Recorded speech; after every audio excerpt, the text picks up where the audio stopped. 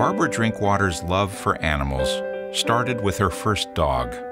She was 3 years old, and that same dog accompanied her to college. After earning a doctorate in exercise physiology, Barbara pioneered research in the field of women's athletics, identifying the seriousness of the medical condition known as female athlete triad.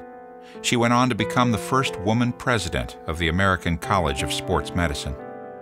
She loved the outdoors, from hiking and camping to scuba diving to getting a commercial small aircraft pilot license. Finally, she developed a love for golf and chased around the small white ball into her 90s. Here on the island, we know her best as the tireless animal advocate who founded Vashon Island Pet Protectors in 1984. But VIPP's real founder might be Punkin, a warm and fuzzy stray kitten who won the hearts of Barb and her 40-year partner, Piero Cremar. At first, VIPP housed dogs and cats in foster homes.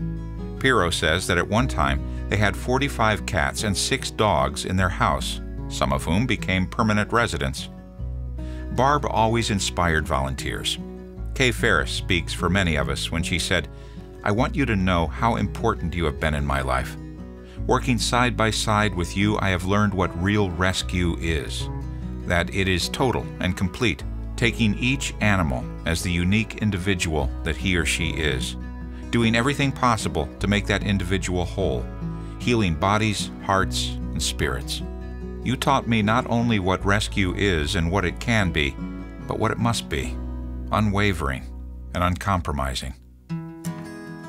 Barb also formed great partnerships that continue today.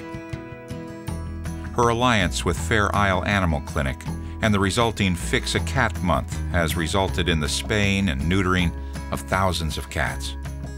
Her alliance with Pandora's Box resulted in VIPP putting a construction trailer on their property that was turned into a mini cat shelter.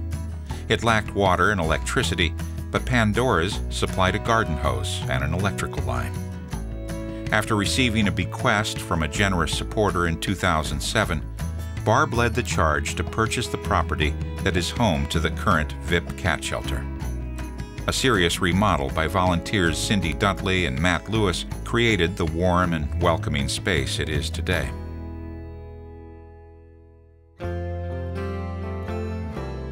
In the early days, VIPP struggled with deciding what bills to pay. Then, in 2003, a few volunteers decided to take a new approach, an auction. Barb was dubious, but she freed up a couple $100 for expenses. Her doubts were eradicated the minute she walked in the door of the old VFW hall and saw the decorations, the food, the crowd, and the nearly $30,000 that was raised. She attended every fur ball, including last year, vigorously raising her paddle for pets. If she were here tonight, she would do the same, because VIPP still faces mounting costs.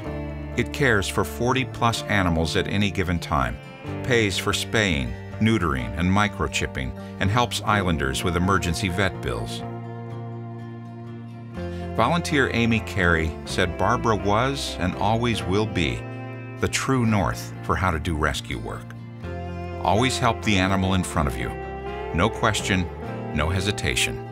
Give them everything they need for as long as they need it. And above all, let them know they are safe and loved.